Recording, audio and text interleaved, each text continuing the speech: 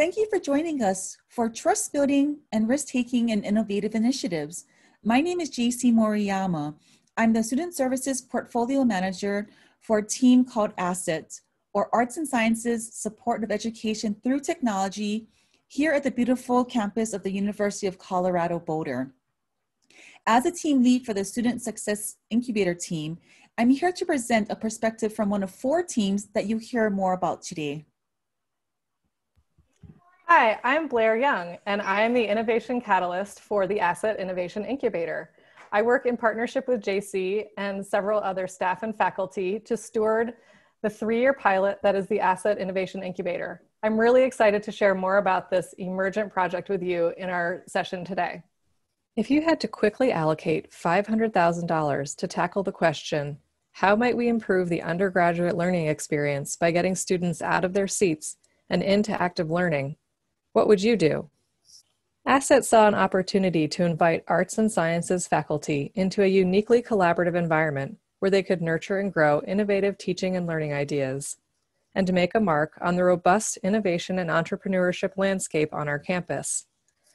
This experimental and emergent initiative is now a locus for change at the college, challenging perceptions of where, how, and by whom innovation happens, and creating new pathways for partnership across disciplines and institutional hierarchies. Among 4 cross-disciplinary teams composed of faculty, staff, graduate, and undergraduate students, the incubator explores its driving question while designing, prototyping, and iterating ways to improve the undergraduate experience through active learning. Each of the 4 teams is uniquely focused on the future of higher education, including in metacognition and well-being, multimodal participatory publishing, student success, and inclusive data science. Before we move on, we encourage you to pause the presentation and take a few minutes to brainwrite what an innovation catalyzing how might we question would look like for your unit at your institution. Think of the most evocative, seemingly unsolvable, challenging questions and jot them down to refer back to later. At the end of the session, we hope participants will consider how innovation and emergent practices can serve as a powerful catalyst in solving wicked problems. Feel invigorated to embrace change and disruption. And leave with inspiration and tools to ideate ways to enact innovation and disruption. Coming up, Jacie and I will share more about our own experiences with the ASSET Innovation Incubator, as well as highlight testimonials from various stakeholders in the incubator, including faculty participants, leadership, graduate students, and undergraduate students. Being a part of the incubator project has been a highlight of my career. It's such a unique and rewarding experience to bring our team's ideas from something that was once a pipe dream to fruition. But I'll tell you, a year ago, I didn't share the same sentiments. I'm not a risk taker. And so the emergent nature of disruption was really overwhelming. And I struggled with the lack of structure and the amorphous nature of an incubator project. And I kept thinking to myself, how can I lead and build trust within my team if all I could think about was failure? And it occurred to me that everyone on my team was taking a risk by being a part of this project. And so I began to embrace the unknown. And in time, my team naturally became cohesive and started taking on tasks of their own. And through the project, I found myself forging even more connections around campus with my colleagues who are working on similar projects. And so these colleagues came from areas like the Language Learning Center, academic coaching, and other student affairs professionals. And together we worked to support each other's endeavors. And this proved to be essentially critical, especially during the highlight of the pandemic, where, like others, I didn't feel disconnected. In fact, I felt more connected to my peers than ever before. And so now I can tell you that my fear of failure and the unknown has turned into genuine excitement. I'm excited to connect with colleagues and create a space to talk about gamification pedagogy. I'm excited to work with undergraduate students and have them engaged in the classroom as undergraduate teaching assistants. And finally, I'm excited to embrace the future of the unknown as we forge into years 2 and 3. Hi, it's Blair. I'm the Innovation Catalyst for the Asset Innovation Incubator. And I'm going to share a little bit with you about my experience working on the incubator. My job is to steward this initiative over its 3-year pilot period. And by nature, I love new emergent projects where you're not really sure what's going to happen next. I love those types of things. And so it was a no-brainer for me to just jump in with 2 feet into this work. However, I want to focus specifically on the theme of trust building, because I knew that some of the community members that I'd be working with weren't necessarily ready to jump in with 2 feet to the unknown that was this new project. So I will say that it was exciting for me to bring together both change facilitation and participatory community engagement under this umbrella of trust building that I embarked on early on in the project. And I guess it's actually fortunate that even from the beginning, I was working with a lot of really busy people. So I had to do a lot of that work online, sending out opportunities for folks involved in the incubator, faculty and staff and graduate students, to give their input and participate in ways where we all couldn't be together in a room. And, you know, I learned a lot early on, pre-COVID, things that worked and things that didn't work. And there were definitely some things that I tried that didn't work well, that I think people just kind of, you know, saw my request and couldn't quite understand what I was asking for. So I had to be really responsive to those question marks. And, you know, now I'm very thankful that I can lean on the types of technology that we have available to us, like Flipgrid and Padlet, and some of those really interactive ways to both ask the community for input and create community by sharing voices and perspectives, which leads to trust building and higher engagement and higher buy-in. It's been really fun, and it's something that I love to talk about. It could take me a lot more than 2 minutes. So if anyone is interested in reaching out to me and talking more about it, I'm open to it. Thanks. Hi, my name is David Brown. I'm the Divisional Dean for the Social Sciences and oversee part of Asset.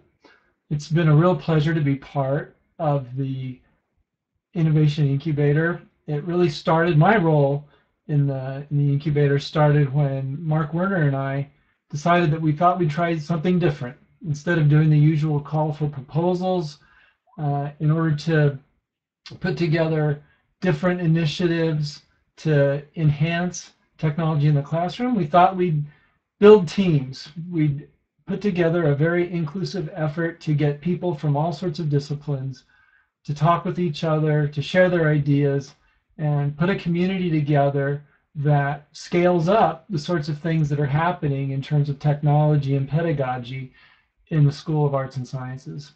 So with that in mind, we put together these groups, and from the very first day, I remember there being sheer delight by the faculty who were getting together around very similar topics, but from very different disciplines. And so one of the most rewarding things that has come from this, at least from my perspective, is to seeing faculty and staff from all over the college participating together towards one purpose. And it's been a lot of fun to watch. Hi, everyone. My name is Amanda McAndrew. I am the asset lead for the CAMP project in the Innovation Incubator. CAMP stands for the Collective to Advance Multimodal Participatory Publishing. It's a handful, but it's a fun acronym because we get to do lots of cute things with CAMP. But my role is to hopefully inspire the members of the CAMP team who each have their individual projects that they're working on, and to help them see connections and intersections in the projects that they're working on around digital literacy, information literacy, open education resources, and how we can include students and student voices in authentic learning and publishing projects that are either their own or in conjunction with faculty. I have particularly been excited to be involved in how we can encourage innovation in higher education, and that's what I'm most invested in this project. Hi, my name is Beth Osnes. I'm an associate professor at the University of Colorado, and I am part of the Innovative Incubator team. I am the faculty advisor for ASSET, and I'm also a participant in this Innovative Incubator. One of the moments that I've really enjoyed is when COVID hit. I had an assignment that I had my students translating top climate solutions for 5th grade reading level. And once COVID hit, I decided to make this assignment much broader and to translate and work with my students digitally to publish and disseminate all top 100 solutions identified by Project Drawdown, my main partner in doing this. So this project has really helped me arrange this process in a way that was full of digital literacy learning for my students and myself. I'm Delia Holden. I'm in the history department, and I do various kinds of digital humanities work.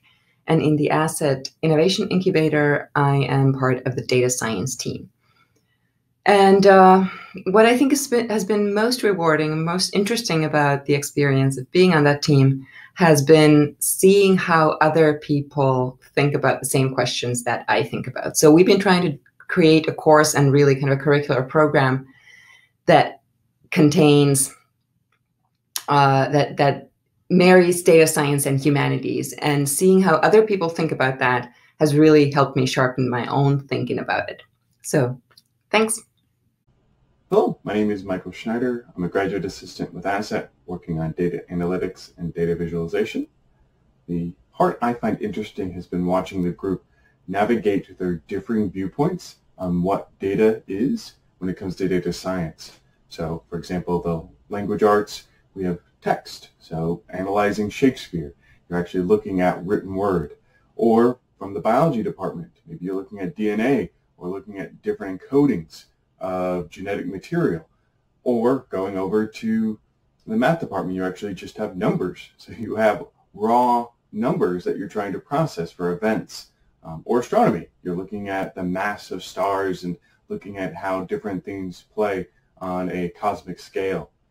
All of this is data science, but what's been fascinating is how the group has tried to merge these different views of what data is and the form of data to create a unifying data science course. So seeing that process emerge has been very fascinating for me. Hi, I'm David Paradis. I teach history at the University of Colorado, and I've been in the ASSET Incubator Student Success Group, and we're looking at a variety of different strategies to improve student success, one of which focuses on student engagement. And I was a little skeptical about this one way to engage students, which involved reacting to the past. I teach history, and it seemed like a good idea, but when you do reacting, you turn your classroom over to the students and let them take on their roles, and you sit back and sort of moderate and really stay out of the way. And it sounded a little scary, quite frankly. So this would be risk-taking, I guess you could say. And I looked it up. Teachers aren't known for risk-takers, in case you wonder. We're not on the list of top 25 risk-taking professions. But in any case, I've engaged in enough preliminary sessions. I'm going to give it a try this fall. My name is Becca Chuncanelli, and I'm the Inclusive Pedagogy Lead for the Center for Teaching and Learning. And I joined the Metacognition and Mindfulness Project through the incubator about a year and a half ago. And it's been a pretty fantastic experience to be on a collaborative project. Very unusual to feel that everybody in the project was included, and we find ways to work together as opposed to competing with each other. Our team has a broad range of experience of metacognition strategies, mindfulness strategies, wellness strategies. We're learning from each other and coming up with this really neat, tangible product that professors will be able to use to get more feedback from their students, to engage in multiple different formats to support them in their learning and their well-being. So I think it's going to have a tremendous impact on how we move forward. And it feels important that I'm working across campus with different people on this project and really getting a chance to hear from their perspective how students are doing and what students are working through. The asset team always makes it fun, and they bring a lot of structure and support, so you feel like you're concretely moving forward and getting things done. So I really appreciate being part of the experience. Hello, my name is Mark Werner, and I lead our asset team, and I help shape and guide and support the incubator process. My experience with the project is it's been very rewarding and invigorating to watch people from different disciplines come together for a common purpose. I've been really impressed by the risks that all the participants have taken in trusting one another, and in trusting the team facilitators, and also in forgiving us when we have fits and starts and restarts in what we're doing. It's been very inspiring and instructive for me as a leader to watch Blair respect and honor all participants, clearly and transparently acknowledge the real and difficult challenges they face, and then watching her walk alongside those who dare to lean into those challenges. It's been personally challenging for me to experience the turmoil that comes from helping facilitators unpack, address, and lean into the concerns about what might go wrong, and to work with the conflicts that emerge over concerns of equity of resources and equity of expectations for the team. As I step back and reflect, I'm very glad to have been a part of this project, and I really think it's one of the most important things we're doing on campus today. Thank you. We encourage you to pause the presentation and think about your stakeholders. Imagine what multiple stakeholders in your unit, at your institution, might say about their experience in an innovative initiative. Think about your strongest advocates, your loudest naysayers, and those whose voices are critical to the conversation. Next, we're going to have a short dialogue with Jacie and Blair. During this dialogue, we're going to talk you through a couple of key moments in the formation of the Asset Innovation Incubator. So Blair, as the innovation catalyst, you've stewarded this initiative from the ground up. Can you give me a couple of examples about how this project impacted the campus community? Sure, I'd be happy to, Jacie. We do have a communication plan, but we've kept it very open for organic opportunities for connection and networking across campus. And a lot of that has happened through the work of the individual teams that are part of the Innovation Incubator. I have a couple of examples I can give you. Our inclusive data science team wrote a big NSF grant this summer, and they reached out to a lot of units on campus that are focused on inclusion and diversity to create a pipeline for students who are traditionally underserved by STEM disciplines, to bring them into the fold and to really keep them actively engaged in the emphasis of the NSF grant. So we were excited to have those organic relationships emerge from the grant writing process. Another great example is from your team, the Student Success team. We had an opportunity to work with Altech over the summer, which is our Language Technology Learning Center. Because your team is focused on gamification of learning, it opened up this great opportunity to work with the Language Center and explore their use of VR, virtual reality, in language learning. So those are just two examples of all the wonderful opportunities and creative work that we can do that can make an impact across our entire campus. Jacie, as a staff lead of a faculty team, what have you experienced with your team in terms of wins, lessons learned, and maybe surprising pivots? Oh my gosh, there's so many. Through this incubator project, we've experienced so many wins, lessons learned, and pivotal moments. So in terms of wins, I think the biggest win was that events just happened on its own. It naturally occurred. It was completely off script.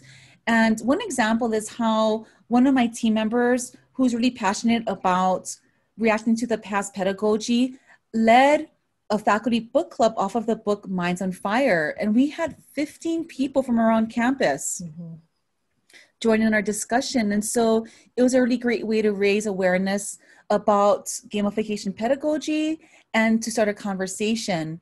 And speaking about conversations, another surprising sort of off-script event happens where one of the participants from the faculty book club became so inspired, and he ended up facilitating his own book club using the book Designing Your Life.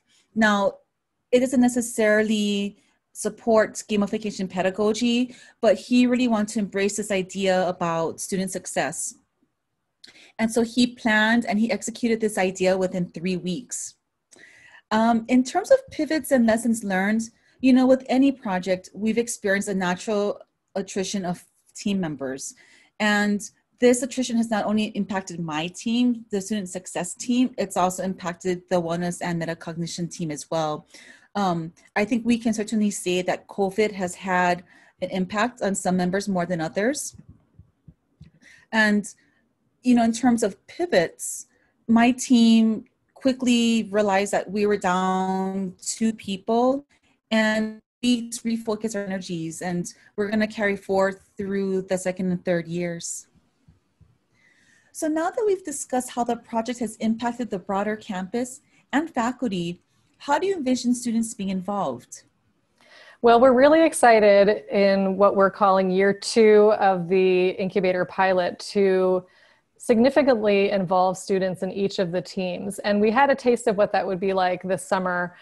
During COVID, we had an opportunity to bring some students in on the early end of the incubator to launch a student challenge across campus, inviting students. So students designed and launched this challenge, and they invited their peers to submit ideas about how they could stay connected on a campus that is largely remote and hybrid during the pandemic. And I will say from that experience, they were so engaged and really took ownership of the project that they designed on behalf of the incubator. And I'm anticipating as we roll out student involvement for each of the teams that we'll see something similar. We do have 3 interns who are working with our multimodal participatory publishing team starting this fall. And I can already see just incredible energy from those students, and that their voices will make a huge impact on that particular team and those projects. Another example is from our inclusive data science team. They are going to be surveying students this fall and then recruiting students to help actually develop modules for the course that they'll be delivering starting in fall 2021. So we're going to see different student involvement across all 4 teams, but we will work to ensure that it's meaningful and impactful across all 4 of those projects. We encourage you to pause the presentation and take a few moments to diagram opportunities, barriers, and fears associated with disruptive innovation in your unit, department, or college at your institution. Thank you for joining us. We've enjoyed sharing our knowledge and experiences with you, and we hope this session was informative, inspirational, and provided you with a diversity of perspectives. And before we leave, we'd like to challenge you to consider how you might act upon these objectives of the session. So how might you consider how innovation and emerging practices can serve as a powerful catalyst in solving wicked problems? Well, we encourage you to visit your How Might We statements that you generated during the session. Challenge yourself and a group of colleagues to create an exhaustive list of ideas. Getting as many people into the room will help you generate a rich and diverse set of data. Second, how might you feel invigorated to embrace change and disruption? Well, think back to the opportunities and excitements that you diagrammed earlier in the session. We encourage you to keep visiting, discussing, and iterating on these moments as you pursue your innovative initiatives. And finally, how might you leave with inspiration and tools to ideate ways to enact innovation and disruption? Reflect on the themes that the Innovation Incubator participants spoke to in their testimonials, and ask yourself if any of these videos resonated with you. Or think about how their ideas might become an innovative challenge at your institution. And finally, identify tools that you already have in your toolbox and what tools you might need to develop to address these themes. Remember, tools can be anything from processes, technologies, people, resources, or institutional knowledge. Thank you so much for joining us today. If you have any questions, please don't hesitate to reach out to Blair or myself. Good luck with innovation at your institution, and we look forward to hearing from you.